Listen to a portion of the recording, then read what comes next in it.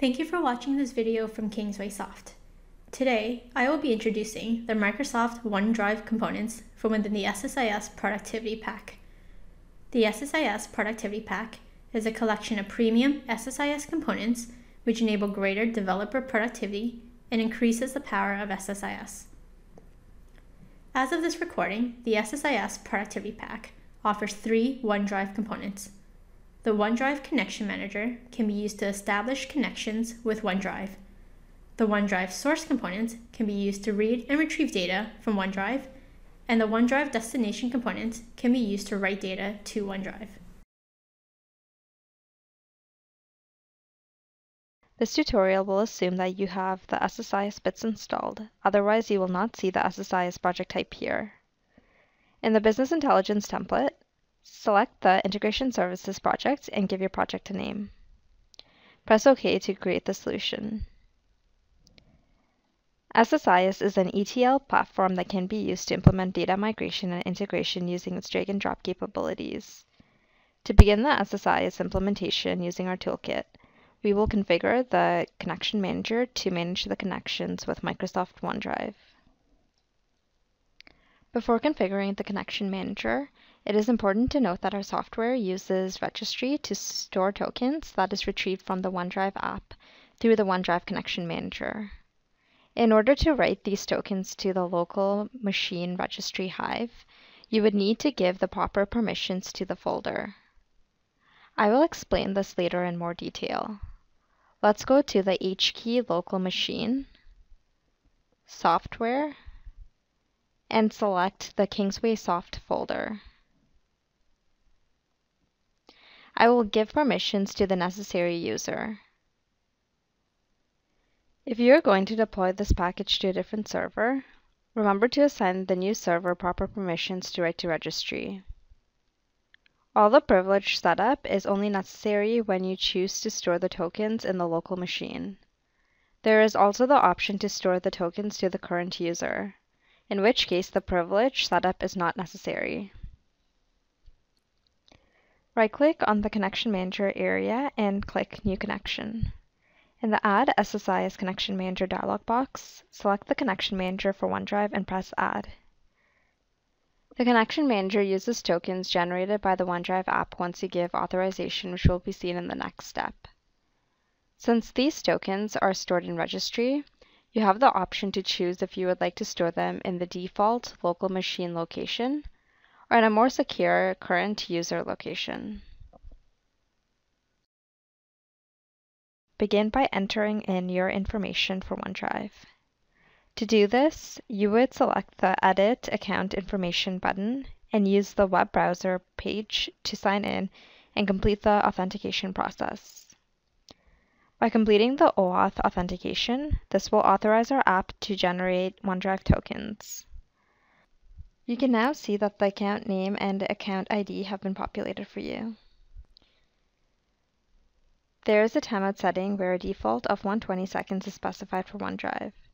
This determines the maximum amount of time that the OneDrive Connection Manager will wait while trying to establish a connection to the OneDrive server.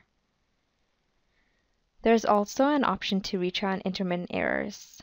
This option is intended to help recover from possible intermittent outages or disruption of service so that the integration does not have to be stopped due to temporary networking issues. We have designed this option so it should only retry when it is deemed to be safe to do so. However, there may be exceptions.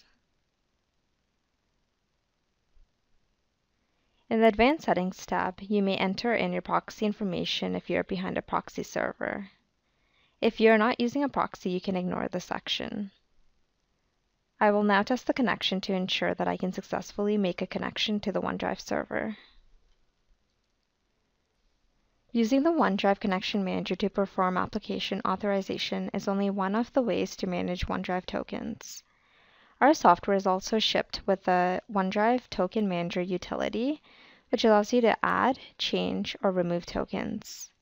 In addition to this, you can use the utility program to export and import tokens so that you can transfer tokens from one system to another. As you can see from the utility program user interface, the token location is displayed. It also displays the expiration date time value of each token. If the tokens have already expired, the next time our component connects to OneDrive, the OneDrive Connection Manager will automatically request a new token from OneDrive. It will then replace the existing token with a new token. Note that our software manages the tokens after the initial authorization is done. So, for example, in your production environment, you should only need to run the Token Manager program once to set up the initial tokens. When setting up your tokens, you can import the tokens from the server used to develop your packages on. Alternatively, you can do an initial setup by clicking on the Edit Account Information button in the SSIS Connection Manager UI if you have access to Visual Studio tools on the server. A component will take over from there and will automatically refresh tokens when the SSIS integration job kicks in past the expiration datetime value of the token. After creating the OneDrive Connection Manager, you can start to create the data flow task to facilitate data integration. Within the data flow task, we offer two data flow components that would help you to implement integration solutions for OneDrive. The first component we will discuss is the source component, which is what you would use to read data from the OneDrive server. Later in the demo, we will show you the destination component, which is what you will be using to write data into OneDrive.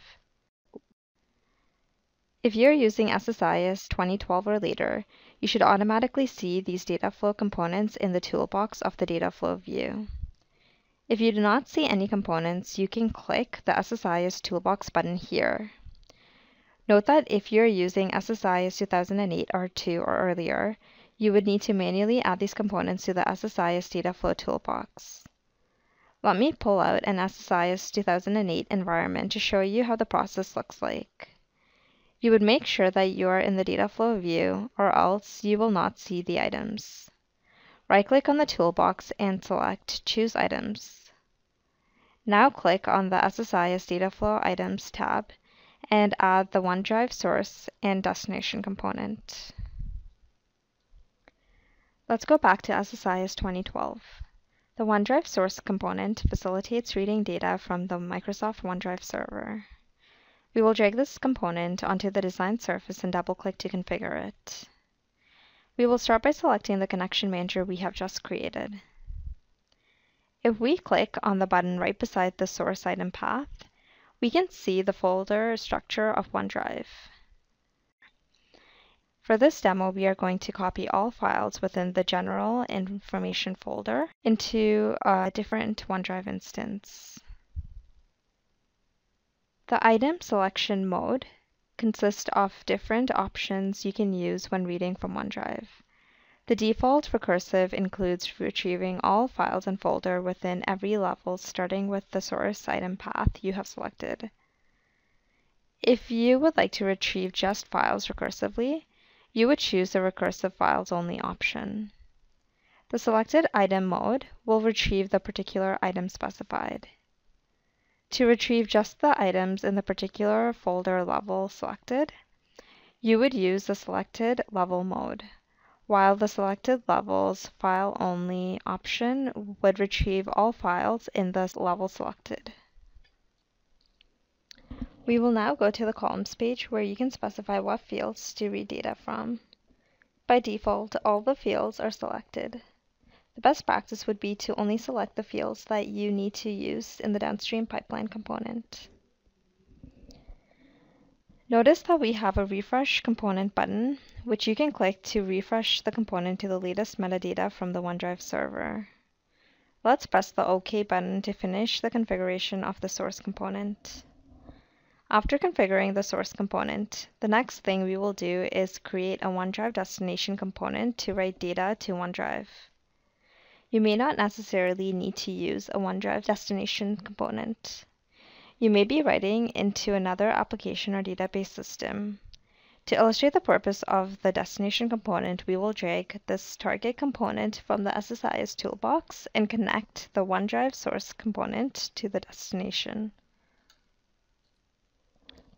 After we open this component, we will create a new OneDrive Connection Manager which will point to a different OneDrive instance. The next thing you'll notice is that there are 3 action types that can be performed when writing data to the OneDrive server. The create action will create new OneDrive records, while the update action will update any records based on the primary key value, which is the ID field. This field is also required when performing a delete action to delete selected OneDrive records. We will create OneDrive records. If we head over to the columns page, you can see that the OneDrive fields have automatically been mapped based on a name match. If this is not the case with you, you can configure individual mappings by selecting the Input Columns dropdown. The error message below indicates that only the parent reference ID or path must be mapped. I will unmap either one of these. Note that the file content field takes the binary content of the file as its input, while the is folder field specifies whether the input record is a file or folder. Notice that there is also a refresh component button, similar to the source component, where our software will retrieve the latest metadata and update the component. The error handling page contains 3 error handling mechanisms to choose from to determine how errors should be handled when they occur. The default option fail on error will fail the component completely. The redirect rows to error output option will redirect the rows that have failed to the destination component's error output. In addition, an error code, error column, and error message output column can be found in the error output that contain either the error message reported by OneDrive or the component. The ignore error option will ignore the error.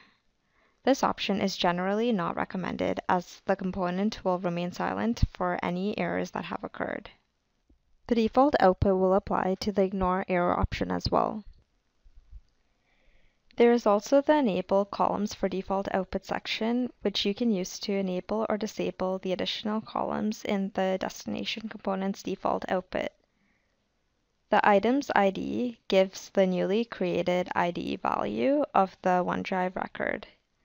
You also have the option to read the item parent ID and item parent path columns. We can now execute this data flow task.